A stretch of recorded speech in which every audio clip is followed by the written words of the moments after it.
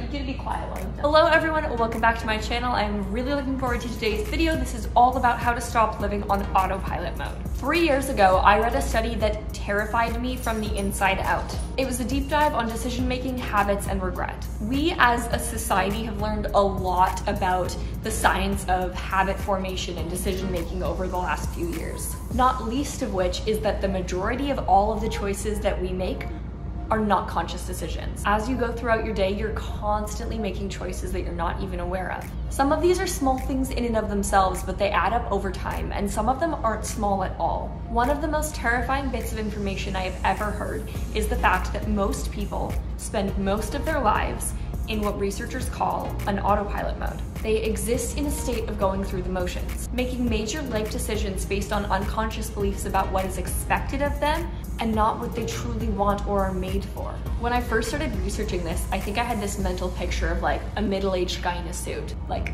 miserable life, traveling up the corporate ladder, stuck in a 9-to-5 that, you know, wasn't what he really wanted. And I mean, I'm sure that that's probably true for some people, but autopilot mode isn't always that like much of a stereotype. And autopilot mode doesn't wait to set in until you're married and stable and already set in a career path. You can run on autopilot mode in high school, or when you're choosing your major, applying to post-secondary, pursuing a certain career path. You can be on autopilot mode when you're choosing who to marry and when. This is terrifying. Learning this information literally altered the course of my life. I have, since coming across this study 3 years ago, I have literally dedicated my career and life and so much time to reading, writing, and learning about how to live opposite this idea and how to live a life on purpose. Intentional living isn't just another word for minimalism or simplicity. It's not a fad or a hashtag or even just a mindset. It is an absolutely essential way of life. So if you feel like you're stuck like this, or you might be, living on autopilot mode, going through the motions, operating without a clear and exciting vision for your life, this video is for you.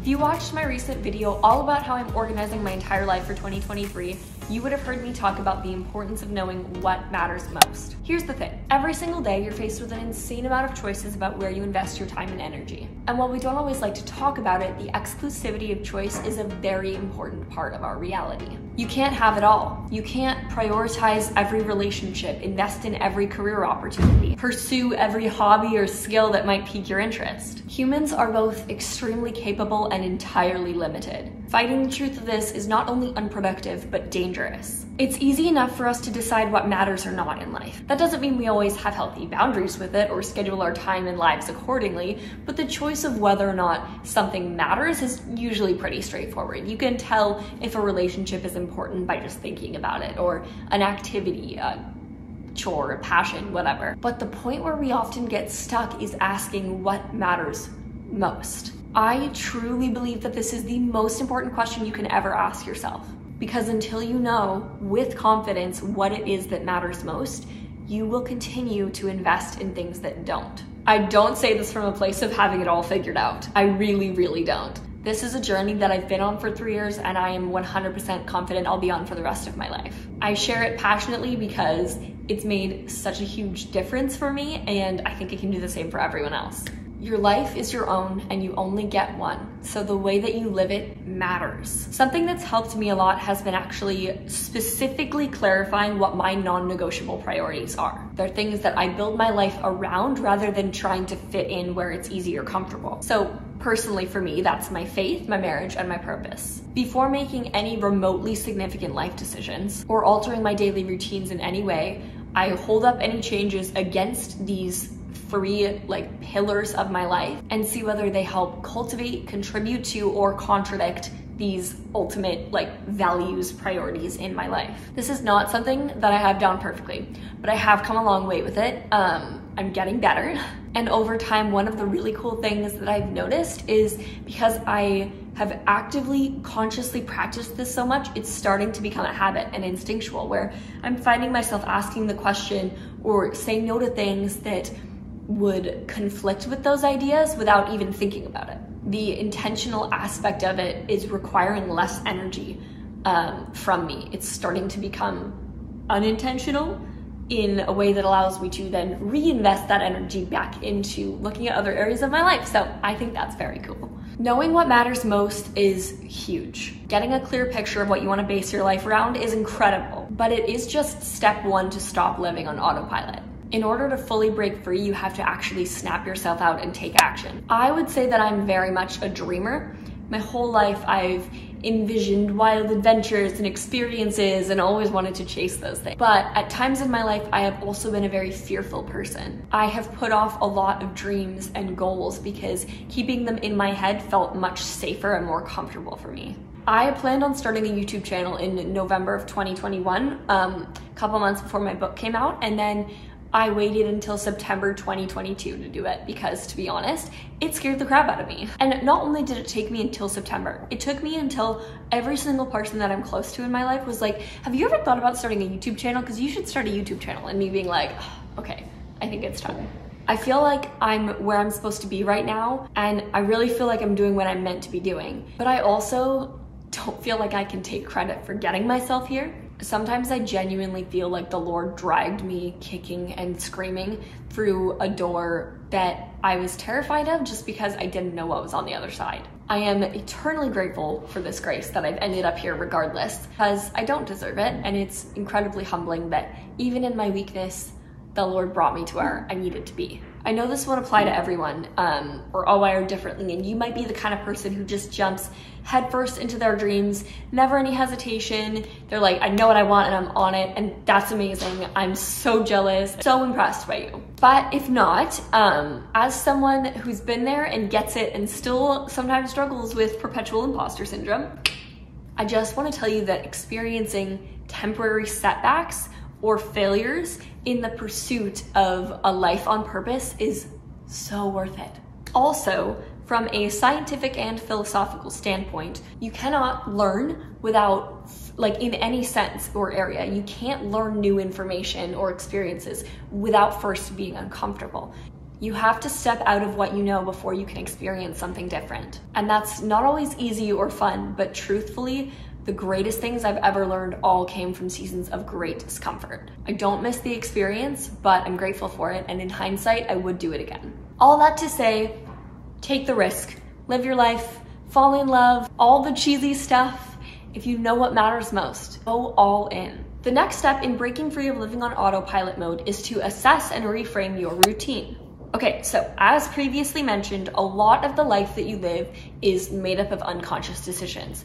That's not going to change. There's a certain level to which your brain organizes your day based on habits that's just always going to be there. Our habits make up our routines, which make up our day-to-day, which compound and create our entire lives. The really great news though is that you're watching this video here in the modern era where we have so much information, or so much more information than we've had previously about how this works. Habits are fundamentally driven by what's called the habit loop or habit cycle, or there's a bajillion different names for it, but it's a circle, and essentially what happens is that your brain experiences a cue, a behavior, and a reward.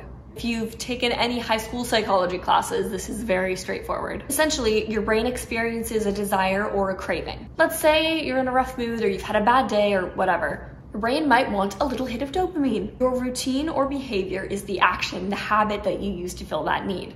So that could be turning on Netflix, grabbing a snack, hitting the gym, shopping online. The reward is the dopamine hit that activity produces. It's important to be very clear that the cycle is not bad, it's literally just how your brain works. This is the way that the brain actually saves you a ton of energy over time. When you repeat a pattern, it does everything that it can to minimize the effort that it costs you.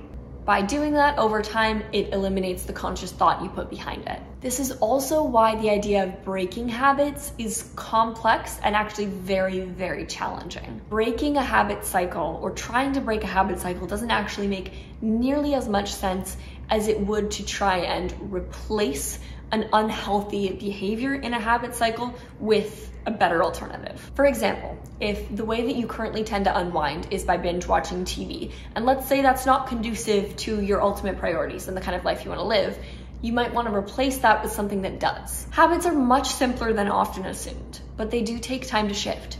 If you've had a pattern in place for a while, it's going to take some time to rewire your brain. One of the biggest mistakes I made way too early on in my journey of intentional living was trying to completely change my lifestyle overnight. I flew too close to the sun, tried to do way too much too fast, and fell on my face. There's like that, people say, oh, it takes 21 days to change a habit.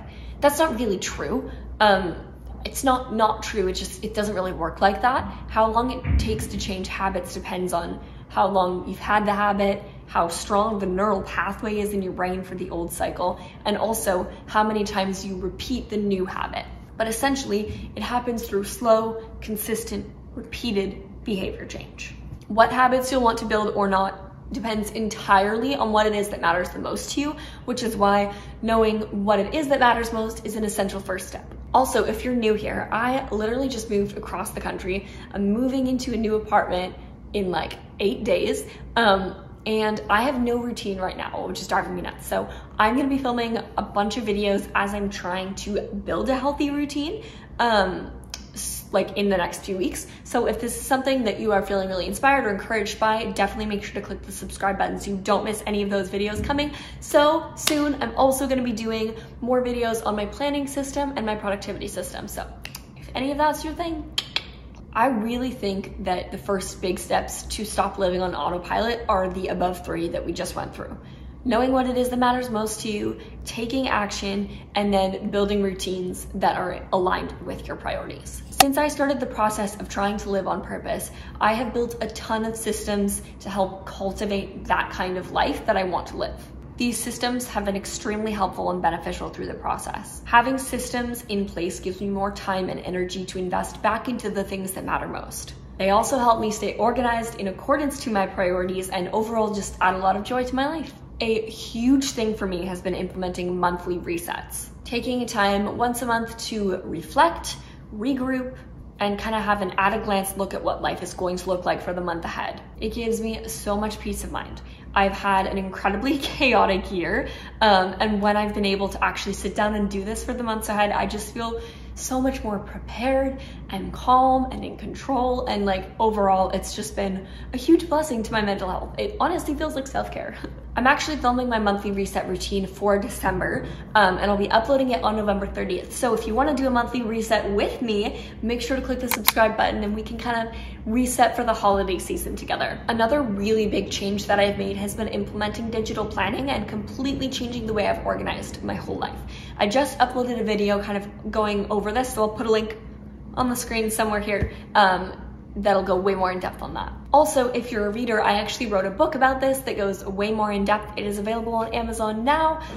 The link will be in the description box if you do want to check it out. I'm also going to link a few other books that I've found extremely helpful and transformative during this process in the description box. So so you can also look those up if you'd like. Thank you guys so much for watching this video. I really hope you enjoyed. Definitely let me know if you want to hear more about intentional living or organization or anything like that. So happy to talk about it. This is like my favorite thing to talk about, so we could go all day long. I really appreciate you watching this video. It seriously means the world to me. I filmed an outro for this video, but apparently I didn't click record while I was filming it, which is definitely not ideal, so I apologize for the terrible lighting. It's late in the evening and I'm just trying to get this video up for you guys. But I really hope that you enjoyed watching it. Make sure to give a thumbs up if you did. It really helps out my channel, so it would mean the world to me. And leave a comment letting me know one thing that you're excited for in the next week or so.